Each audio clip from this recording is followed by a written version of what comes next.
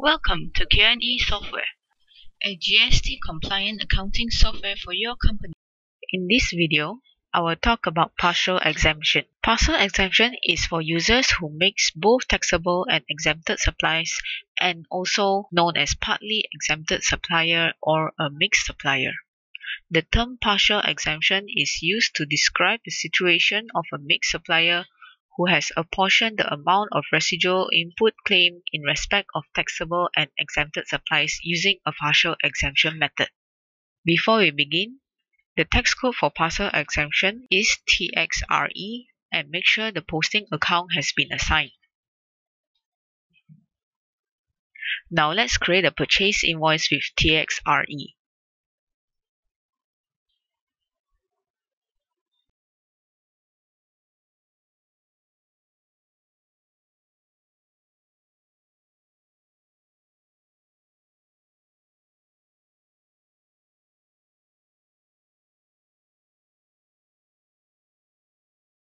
In this invoice, I will purchase 1000 kilograms of cement.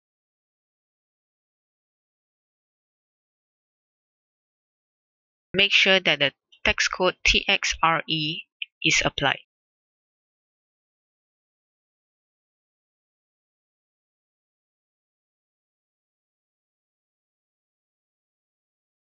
Now let's create a sales invoice with mixed supply.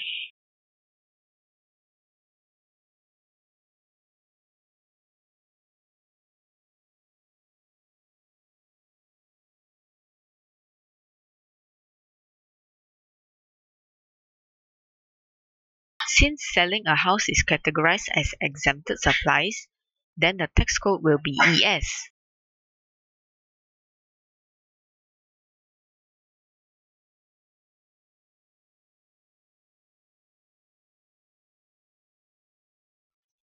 For shops, it will be under SR tax code. In this example, we assume that this invoice is the only invoice and sales in the taxable period from 1st of April 2015 to 31st July 2015.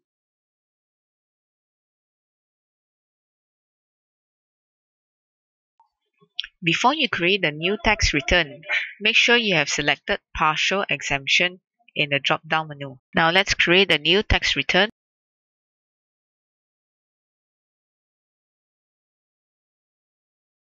And execute generate draft data. System will calculate the input and output tax for you, including the input tax from partial exemption.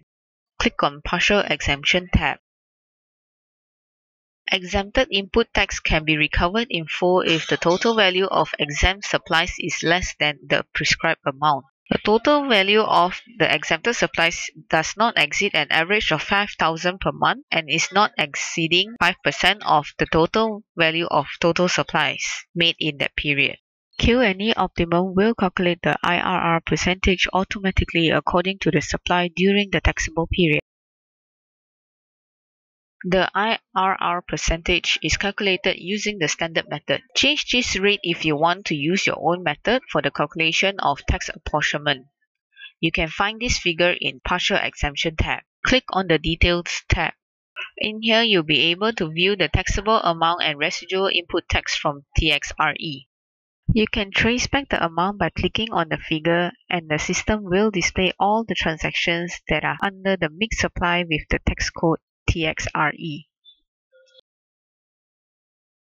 Click on the Tax Return tab. In here, you'll be able to see the input tax, which is 10% of the residual input tax. Now I will talk about annual or longer period adjustment.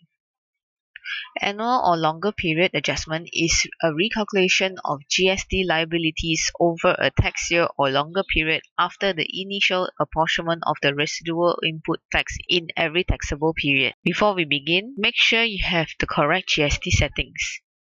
The input tax code must be AP and the output tax code must be AS.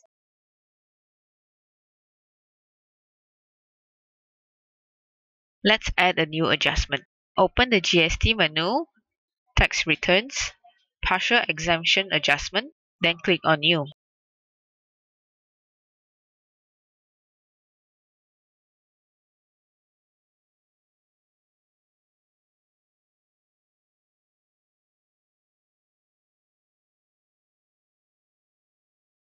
Click on Calculate Adjustment and the system will calculate the adjustment amount for the specified period.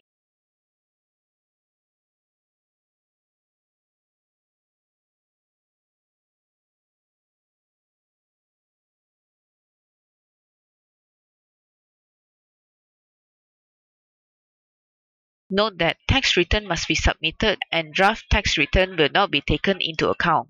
The adjustment amount is the total claim or total recovered minus total eligible. The adjustment amount will be carried forward to the next taxable period. If total eligible is greater than total claim, the adjustment will be input tax adjustment. Otherwise, it will be output tax adjustment.